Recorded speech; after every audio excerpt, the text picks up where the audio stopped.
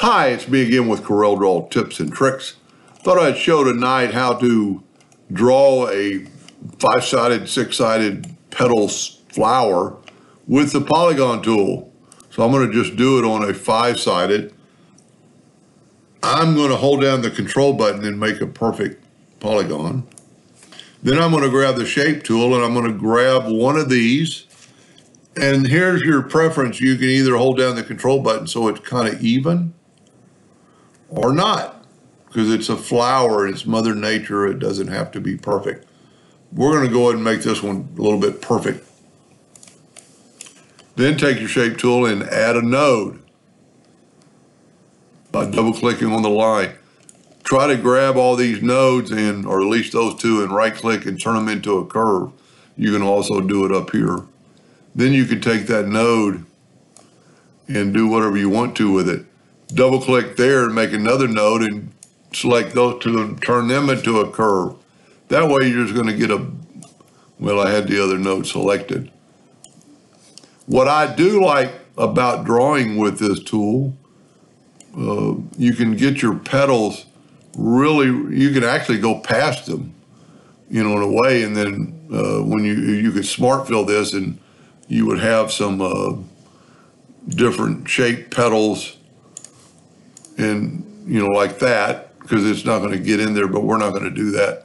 We're going to take this back to kind of where it was. I'm not doing a real good job, but it's Mother Nature. They don't have to be perfect. So there's a flower. Now you can do multiple things with it. You could hit, put a center in it, and you can make that bigger. I'm going to hold down the shift key to make it a little bit bigger. You could add color. We're going to make it like maybe a red flower this time. And we're going to make individual pieces. Now each piece is a little bit different, so it'd be kind of hard to rotate this. But with the interactive fill tool, and if you're going to make a group of flowers like I just did, if we're going to take the interactive fill tool and we're going to make, and see I have that one selected. I don't like that. You know, we're still in Polygon mode, so I can still change. Well, I should be able to change. Let's put another node right there because we're still in Polygon mode.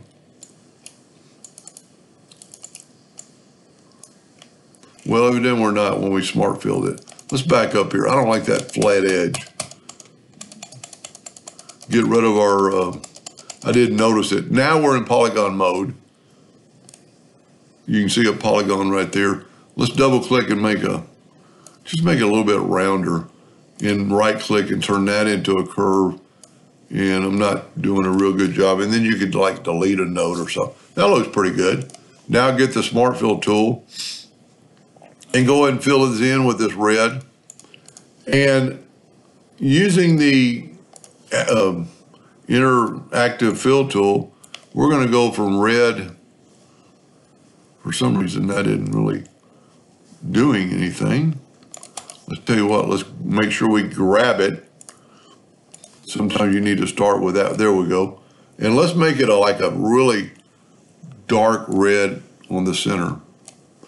And make the other end our normal bright red. Now, and you can play with your slider.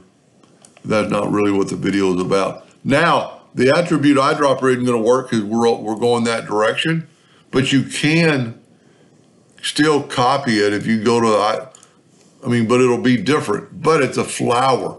In the dark, the petals are going to be at the bottom, but it might give you a good look. Now we need to just take our square, our ellipse, and just make it whatever color we want. We could hold down the control button and add a little blue to it, make it a little darker. But that's how you could draw a flower with the Polygon tool. And then just playing around, Control G to group it, and Control D to duplicate it, and then put that one to the back of the page, and you could have multiple flowers coming out of a flower pot or whatever. Anyway, hope that helped just a little bit. and thank you for watching.